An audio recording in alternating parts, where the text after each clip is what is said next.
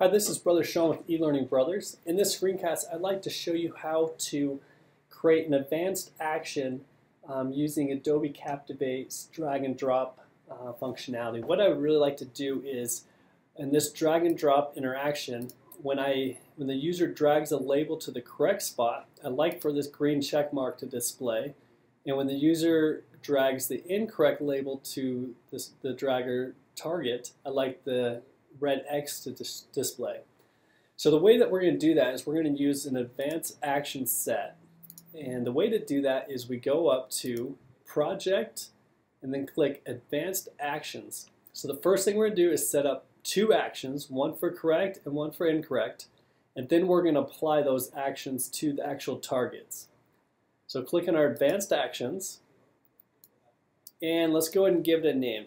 First one we're going to do is the correct action. And we can just come right down here into the first line and double click on it, and it gives us a few options that we can choose from. I like to find the one that says show and hide. Let's first do the hide option. What we're going to do is we're going to hide our alert incorrect. Now that's the name I gave that red X, that's the graphic on my stage, as I called it alert incorrect. So we're going to hide that. And then the next thing we do is double click right below it, and we're going to show the alert correct. We're going to save that as an action. Once it's saved, click OK and then click Close. Just so you can see how I labeled these two graphics. My red X I named alert incorrect right here, and that way I was able to reference that in my action. And then here's my correct. I was able to label that as alert correct. Now I can position these where I want.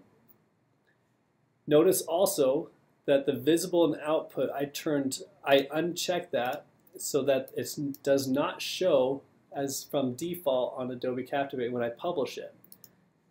If it were checked, it's going to display as soon as I publish my movie, but I want to make sure that's unchecked so that these do not show. Okay, so I've set up my advanced action. I've got my graphics to not show when I publish, and I've given them the names that are appropriate there. Next thing I'll do is I'll go to my drag and drop tab.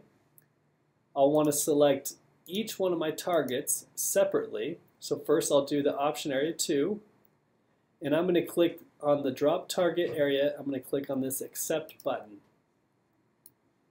What we need to do is anytime that someone drags a label to this target, I need to say if it's correct or incorrect, and then basically draw on that advanced action that we already set up.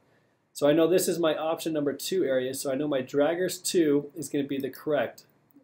I'm going to click on that no action for the action piece there, and I'm going to go out and select my execute advanced actions, and then select my correct option that I created and click OK.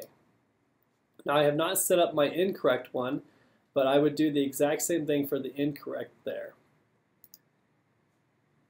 And let's go ahead and just do that really quick right now too. Advanced actions, we're going to go set up the incorrect one now. Incorrect, give it a name, double click on the actions line here. We're going to say hide. And since this is the incorrect one, we want to hide the correct graphic, and we're going to go and show the correct graphic. Save as action, click OK, click Close. Now we'll go back to our option area 2 and go on accept. When it accepts draggers number 1, we want to be able to tell the user that that's incorrect, so we're going to execute advanced action and choose the incorrect option. Click OK, click OK again, and now this particular target should work properly for us. Let's go ahead and test it. We'll go and publish it as a project.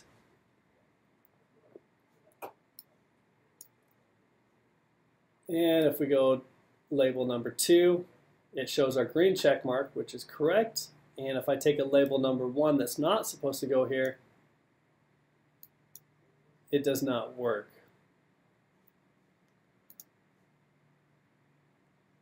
Let's go ahead and see what we did wrong. execute advanced actions for draggers 1.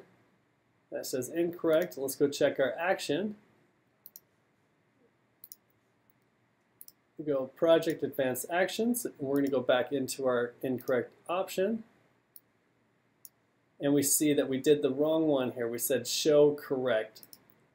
Double click on that. We're going to show incorrect. Update our action and click close. Go to project, and now it should work. And if something doesn't work, just go ahead and just troubleshoot it and see what you messed up. Just kind of backtrack and you should be able to figure it out. Target 2 looks good. Option 1 is incorrect. Option 2 correct. Option 1 incorrect. And you see that's how it works. So in this tutorial, I've showed you how to execute advanced actions using Adobe Captivate 7 and using it in particular within our drag and drop interactions. I hope this has been helpful for you. Thanks a lot.